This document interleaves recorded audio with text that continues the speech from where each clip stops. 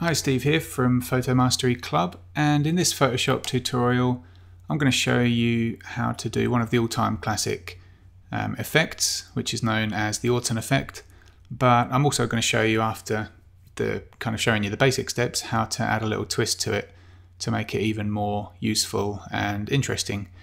Now, before I get into that, if you want to download some cool actions, some Photoshop actions that are going to help you actually create the Orton effect even quicker than what I'm going to show you how to do in this tutorial, then just click the link below this video now, or you can watch the video and I'll show you some of the actions, and then you can download them afterwards. But for now, let's crack on with the tutorial. Now, this image is taken from the most recent other video that I've uploaded to YouTube and to the blog. So if you're wondering how I got the image from this state here with a really badly overexposed sky to filling in that detail and basically creating the pixels that we need to fill that in without making it look dodgy, then you can watch that previous video.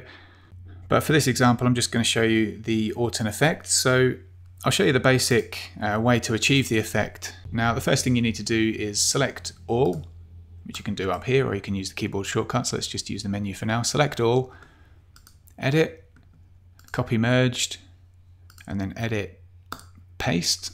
And what that gives you is a new layer on top here, which is like a copied, merged version of all of these layers. So essentially it's what we can see here, but stamped into one pixel-based layer. Now that we've got this, the next step of the process is to apply a Gaussian blur filter. So you can do that from the filter, blur, Gaussian blur menu. And I found a value of around about 15 pixels works for me, so that's what I always use. So I'll click OK to that. And then the final step to turn this into the Orton effect is to change the blend mode of this layer to either overlay or soft light. Now, depending on the image that you're using, one of these will give a better result than the other. For me on this shot here, the overlay is quite an extreme version of this, so let's have a look. Soft light seems to do a lot better there. So what this gives you is a nice sort of glow, a nice contrasty soft glow to your image, and it's great for sunrise and sunset pictures. Another thing you can do is, if it's still too extreme at this point, using the soft light blend mode, you can just reduce the opacity of the layer to help kind of blend that in, or you can add a layer mask. Let's put that back up to 100, or you can add a layer mask here and then use a brush, use a black brush, just to brush it out to sort of lessen the effect in some of the areas where it looks a bit too strong. So you can see those brush strokes are being applied in the layer mask there. Now, that really is the kind of the standard version of this Orton effect.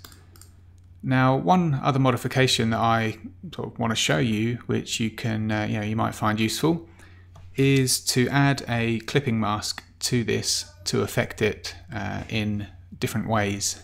So what I mean by that is we can add, for example, a curves adjustment layer to our image and then turn this into a clipping mask for the Orton effect layer.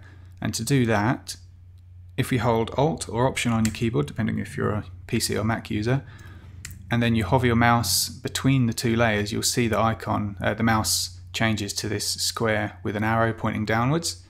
And when it's like that, you can click with your mouse and you'll see here the curves adjustment, it kind of moves along a little bit in the layers panel, and it shows you this little tiny arrow here, which is telling us that whatever we do to this curve is only going to affect the layer immediately beneath it.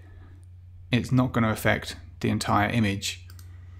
So what this means is we can now use this curves adjustment to either brighten the Orton effect, so we can do it like this, we can push the curve up, or we can pull it down to darken the effect, or if we want, we can say, for example, if we push it from the bottom, if we push this curve upwards from the bottom, and then pull it down again from the middle, adding that extra control point, then essentially what this means is we're lifting the shadows of the Orton layer.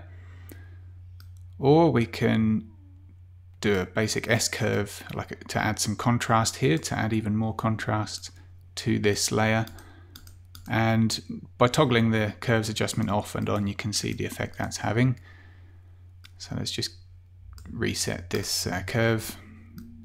But yeah, this is something that you might like to play around with, and it kind of extends the usability of this Orton Effect layer, because I've found in the past that it can be quite overwhelming of an effect.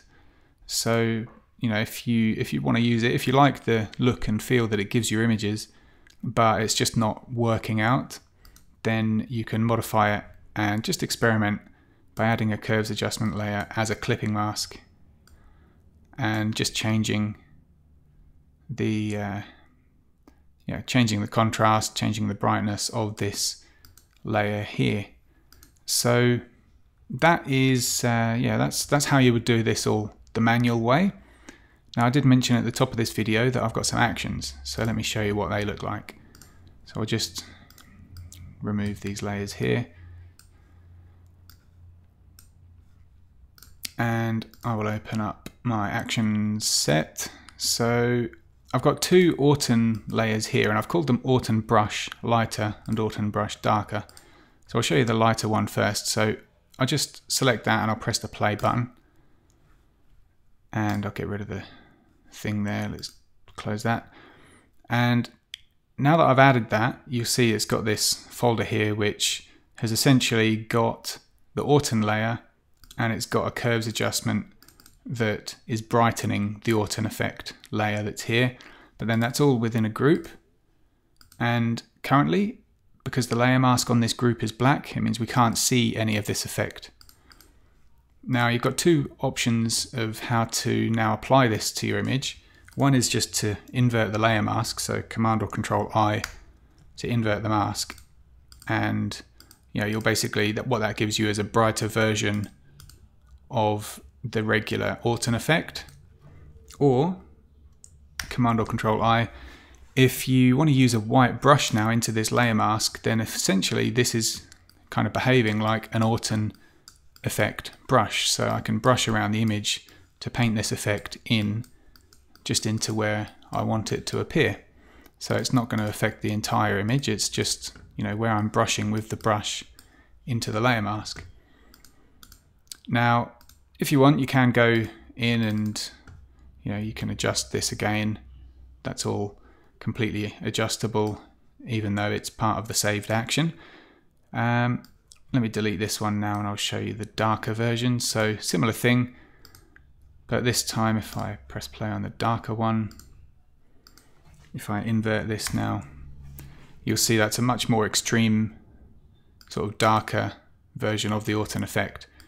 And in this case, it will make more sense to brush this in sort of softly and gradually, just so that it doesn't completely overwhelm the image. So something like that might look pretty good. And there we go. So like I said, if you want to download these actions, then I'll put a button just below the video where, if you click that, then you can go and download these actions, and I've got a video as well that shows you how to use them. There's a whole bunch of others in here that you might find useful. But otherwise, for now, I hope you enjoyed this tutorial, and I'll see you next time.